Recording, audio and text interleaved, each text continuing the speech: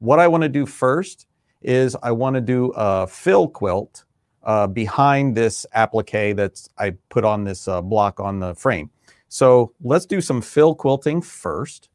So we go into pattern quilting, and I'm going to use my laser offset. So if you see down here with my finger, when I'm selecting points, I'm using this little red dot right here. Nothing's associated with the needle. I'm just using this red dot. So I'm going to choose the quilting area, and I've sewn out on this sheet of fabric what looks like maybe could be a quilt block with some sashing, because that's what I want to focus on today.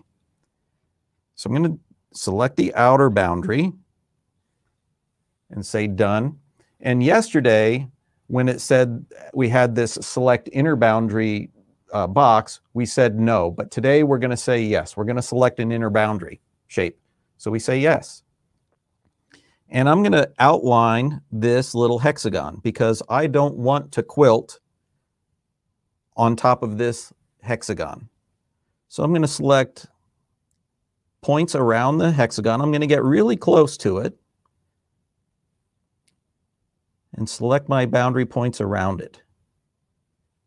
We're going to pretend that this is, this could actually be, we're not going to pretend. This is an applique piece that is actually right now held down with some 505 adhesive. And we're going to quilt around it, and then we're going to do a blanket or applique stitch around it to hold it down for good. So I'm going to say done here. I don't have any other boundary shapes. If I were doing an edge-to-edge design, for instance, and I had several of these places to knock out, say it's a tumbler quilt or something like that, and there's a section, say it's a fussy cut section, or has some words that you don't want to quilt through, or a design you don't want to quilt through on the fabric. You can knock out each of those selections along the row.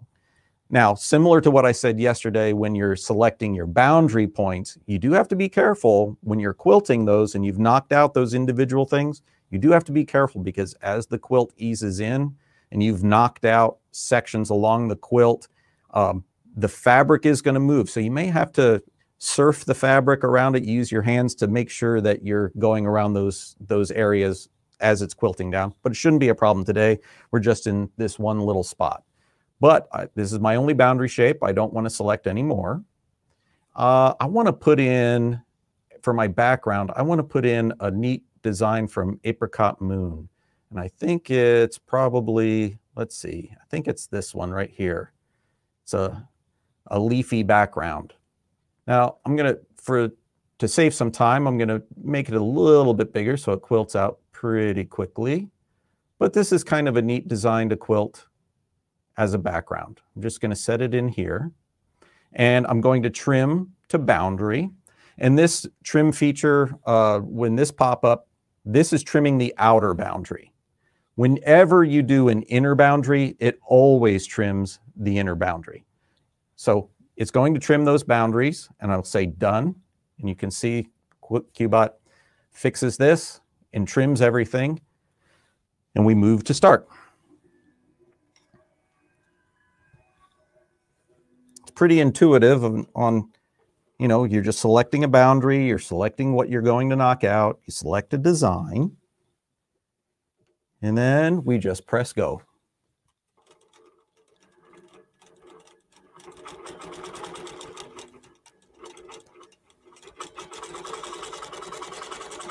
Now that design that I selected, that was an edge-to-edge design that we're going to use as a background fill. You can use any design as a background fill because it's just a design. The QBOT doesn't know. It's just ones and zeros and coordinates to the QBOT. So it will place it, and whatever is knocked out, and it'll knock out that section, and it will trim itself to the boundary. So for instance, that edge design that it's doing right now, and as it's going around, you can see it. I guess let's look at here. You can see on the fabric, it's gone around it and it's knocked out around it, but it's filling out the background. Well, that design is this edge-to-edge design, which is by itself is also a really nice edge-to-edge. Now, as I was saying, if we can go back to the needle cam here, if we're quilting something and this were an edge to edge, and as it comes back to the hexagon here, if it was doing something strange, sometimes you have to shift this with your hands. It's just the nature of working with fabrics and battings. For this demonstration, we have a low loft batting, and I have, you know, a uniform top here. So we don't have a lot of seams. So it should be very tight, as you can see there, very tight to how I've selected those points.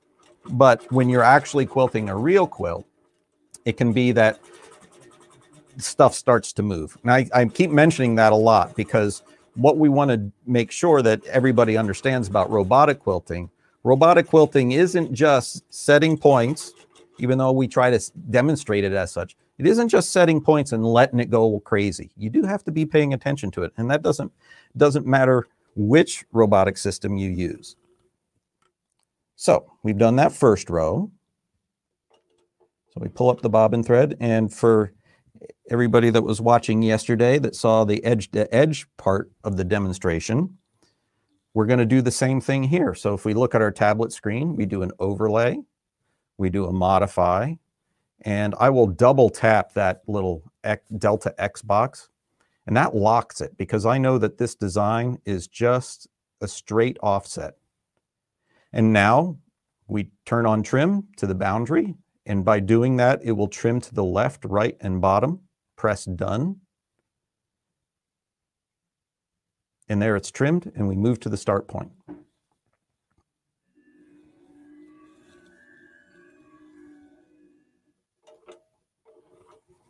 So again, just that simple. There's no magic. The magic comes in, like I keep saying, the magic comes in when we're getting close to these boundaries that we've knocked out. We just pay attention. But I'll be honest, you know, after you wash the first washing, any kind of mistake that you make, you kind of forget about it. But if you're doing quilts for other people and they're picking it up that first time, you want to make sure you've done the best job that you can do.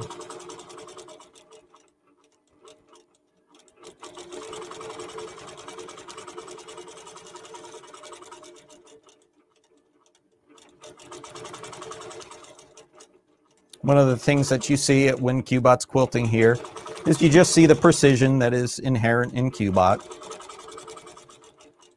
You also see it compared to other automated systems. You can see that it's more of an organic movement. So it speeds up and slows down as it's getting into tight areas. We'd like to focus on the precision of the QBOT.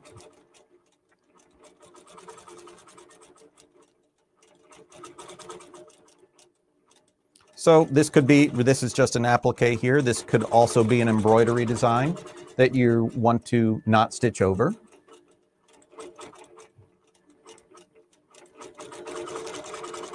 All right, it's gonna finish up pretty quickly here now.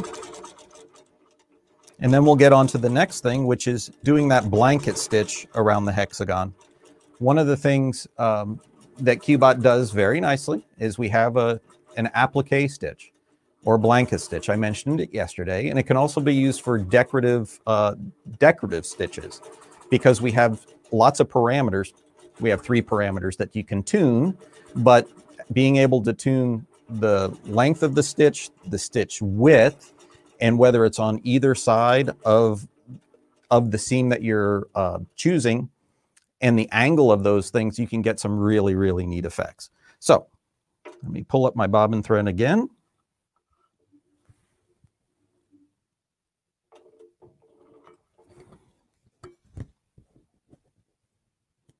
And you can see there on the needle cam, you can see that the background really does look, let me pull it into frame for you there. Yeah, you can see how nice that looks. So now we're going to exit out of our pattern quilting, and we'll go into the Applique Echo quilting.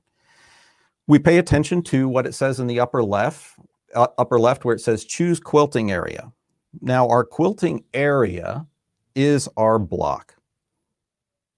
And this we choose, because this is like if we were doing echo all the way to the boundary of the block after we did the applique stitch, we would definitely need this quilting area defined like we did it right here. All it really needs to be is bigger than that hexagon. So the next thing is if we look at the upper left, it says applique echo boundary selection. Well, now we select the boundary of our hexagon. So we're going to select those points like we did before. And I'm going to go maybe 4 points per side. It just makes it a little bit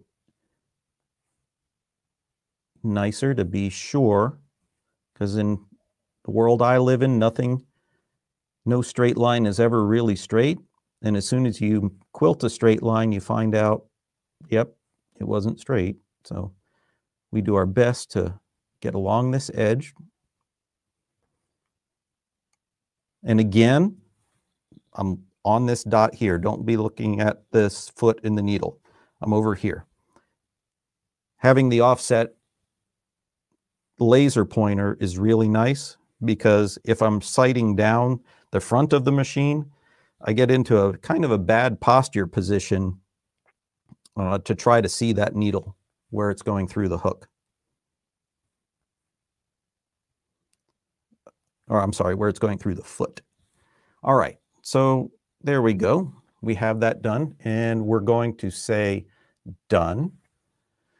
Now, if you notice, we're looking at the hexagon on the tablet here. You notice that it's kind of strange in the corners. I really don't like how those stitches are. So I'm going to navigate through, and I'm going to change those nodes into an anchor stitch, which automatically makes that stitch go at the bisector of that angle. And I'm just marching through, and I'm changing that. I could have selected it as an anchor stitch as I was selecting points, but I like this a lot better. It takes a little bit of time to sew this out, so I'm going to make my width just a hair longer, so 0.150 long, and I'm going to make the distance between them a hair longer, say 0.375, 3/8 of an inch. Let's see what that looks like. I think that gets the point across. Now I could, if the next selections I have on on my left-hand pane is right now I have right selected, so it is going to stitch on the right side of the line. I could select left, and it stitches on the left-hand side. Maybe there is a time when you would like to do that, maybe in a more decorative situation. We can do symmetric, and also we can do alternating. We can have one side stitch on one side, one stitch on the other. So we're going to keep it on the right side. And then also looking at the top left area, we can change the angle of those stitches. Say we wanted to do 50 degrees. You can see how they've now shifted around. And if I put them symmetric, now they're arrows going around. So you can see that you can do all kinds of neat things that make it look like old crazy quilt type stuff. Anyway, so here we go. I'm going to go back to my right. I'm going to make sure this is at 90 degrees. Say OK, and say done, and move to the start point.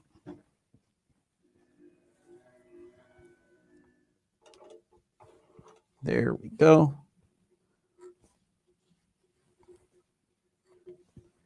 And press go.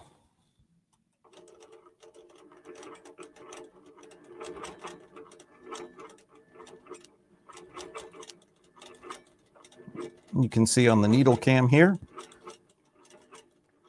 as it's marching around,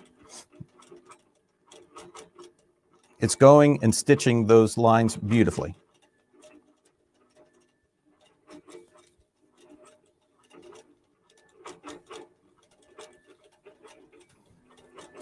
Like I was saying yesterday, let me pull up and show you a little bit more detail here. So here we have another applique that has the echo around it. this is what we're doing here. We're doing this applique stitch. Let me get it closer. Let me focus here. Make sure we can see that as nice as we can. Okay, there we go. So here you can see we're getting that nice detail in here and those stitches at those corners. And for you sewers out there that do this on your sewing machine, you know that that stitch right there, getting that, it can be a bear sometimes. So anyway, let's get us back in focus. If you could, Shelly, put it back on that camera so I could put, there we go. I think we're on focus there. All right, close enough. All right, so here we have it done right here on the frame, and it looks great. Might be a little difficult to see, but anyway, it looks great. One of the other features, we're going to exit this. Well, before we exit from the screen, we see this echo button. We can do an echo quilt around this, echo quilting around our hexagon, but I'm going to show you that on another block. So we'll exit out of here and we'll do applique echo, and we'll just quickly do some echo quilting around this design, which could be an embroidery design, but I quilted this out earlier. And we're going to choose our quilting area again, which is the outer boundary.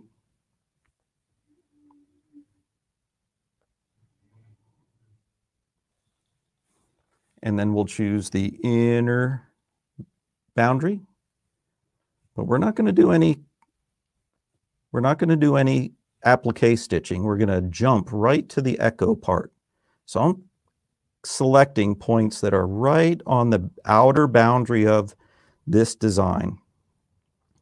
Say this was an embroidered block in a quilt, and then you had really some high loft batting or two layers of batting within the quilt, and you wanted to get a little bit of a trapunto effect. This is what you could do. So I've chosen my points. I'm going to skip to echo now. I'm going to choose concentric circles. I'm going to set my offset to 1/2 inch. I'll set my number of them to actually I want to set to 2, for instance, and I want to round the corners. So now I'm going to do 2 layers of echo around that design. It's as easy as just selecting those points, press and go, and move to the start point. Pull up the bobbin again, and press go.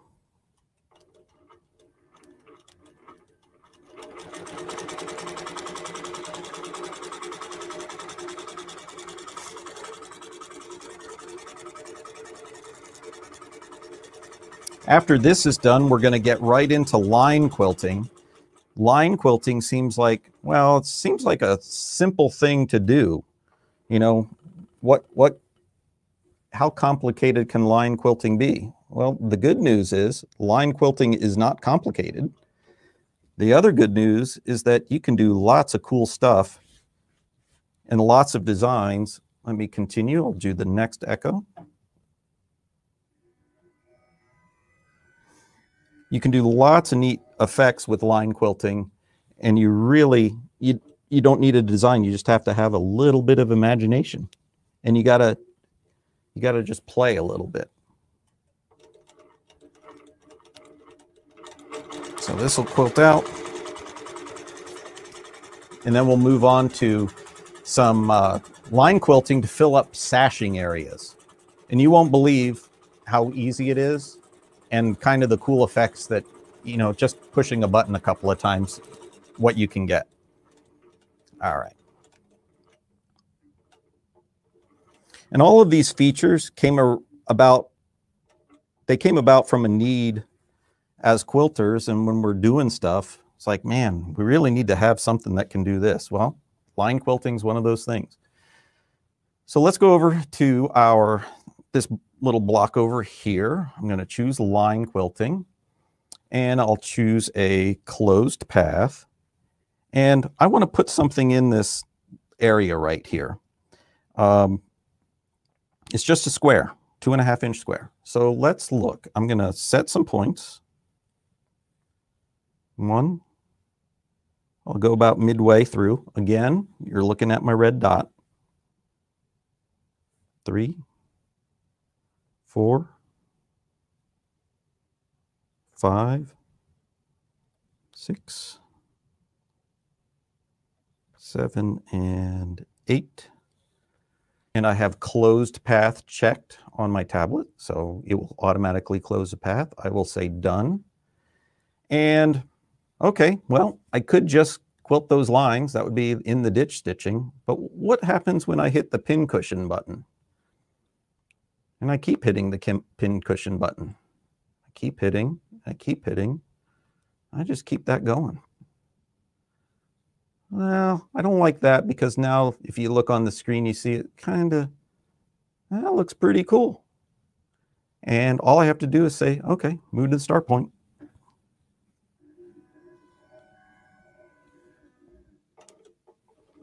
Pull up the bobbin thread again. And press go.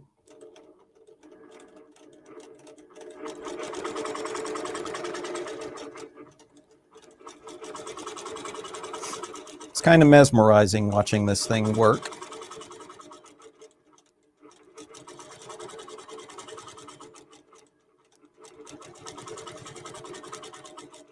So just that easy.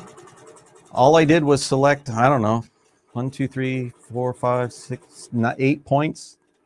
Yeah, maybe 8 points, and hit the pin cushion button 4 times, and then I made this design. That's incredible. Now, say I want to continue to use this design in my quilt. I just save the pattern, and I call it a cool, if I could spell, cool thing, and save it.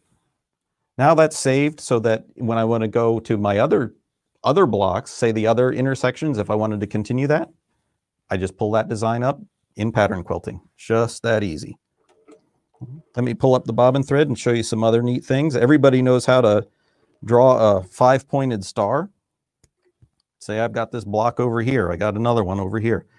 Well, let me exit this design and I will go back into line quilting, closed path, and I just want a star in here. So I just set points as if I'm drawing a star with a piece of paper and a pencil.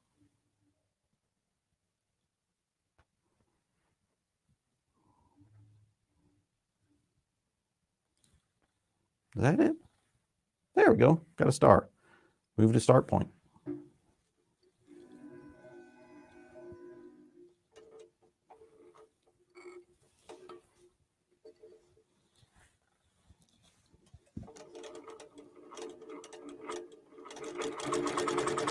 So line quilting is a very powerful feature. You can do in the ditch stitching. You can see the precision that it's doing it. So if you wanted to do in the ditch stitching, you just select your points along the ditch. And, you know, and like I always say, nothing's ever really perfectly straight in the quilting worlds, but you select points along your ditch and you can do in the ditch stitching just as easy as it did that star. One of the other things that it can do is, which I'll show you here, because I've already quilted this out. I thought we might run a little short on time, but if you come over here, so I did this before, this scallop design right here, this is just line quilting. What I did was I had this, you know, just a sheet of paper, lined paper, and I marked intervals along that line. I set it down on my quilt top like this, and then I selected those points. Click, click, click, click. And then I did the pin cushion, or the opposite, which was like the pillow button, and it bumped it out like that. I quilted out the first row, saved it, and then did pattern quilting and just kept overlaying and modifying to get that effect. If we have a little bit of time, I'll just get it started over here in this block. Go into line quilting. And this one is an open path, because I'm not going to close I'm not going to close the design off. It's not a box. It's just a line. I'll show it real quick. Select a point. 2, 3, 4, 5, 6, and 7. That's it, done. And then all I do is that. That's it. I could make it alternating if I wanted to, make it a sine wave or something. I could keep it symmetric. We could do both sides. But that's all I want to do. Move to start.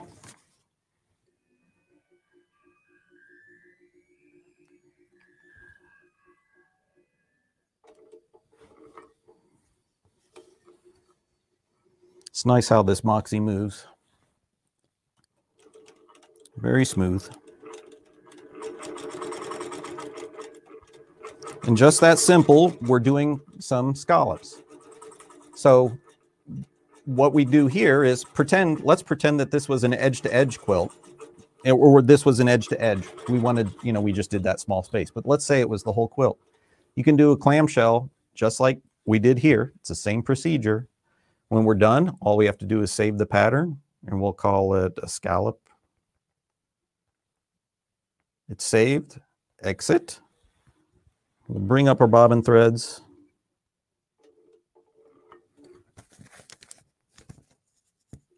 Now we go into pattern quilting to finish this off, or I'll just show you quickly how we move on to the next row. I'm selecting a boundary. You think I'm going crazy here. And again, I'm choosing it with that laser dot.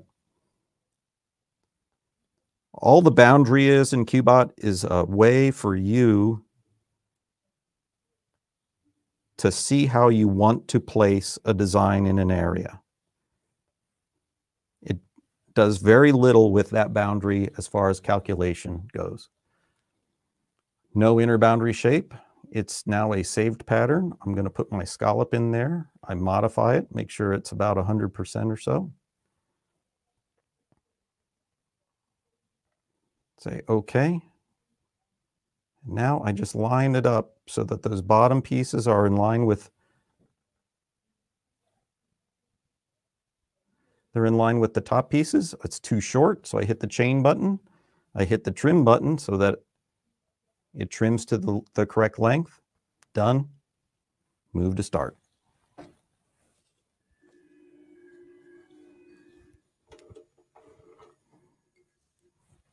All right, I think our time is just about up. We'll get this going though. And if Blaine, if there are any questions, any comments? Hey David, I got one question for you. Somebody's wanting to know, does that do a satin stitch?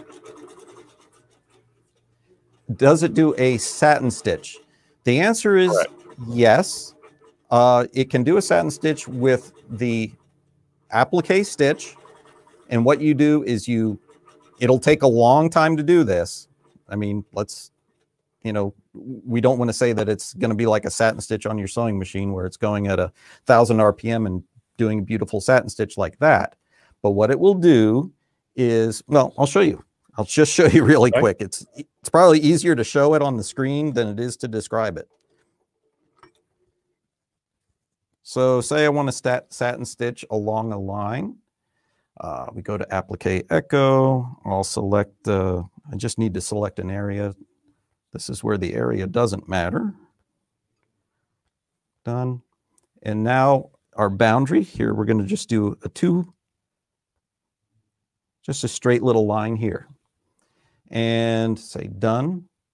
What we would do, the best we can do for our satin stitch is choose a symmetric. And then we would choose a width is fine. We would do it on both sides, and our length, we would make, say, the width of thread, which is maybe 0.01 inches. And you can see that it basically turned that into a black line. That's basically a satin stitch. Now, I do have a sample from yesterday. Let me pull it if I can find it. Let me see. Oh, I thought I had one where it was a a flower where I made it was a crosshatch, and I made the spacing so small that it was basically looked like darning. So this would be the equivalent. Satin stitches of one line, and you could also do an area and use crosshatch fill and make the spacing tiny, and it just looks like, you know, a uniform darning. All right, very good. Well, hey, David, great demonstration, and I know you're going to be on here again tomorrow.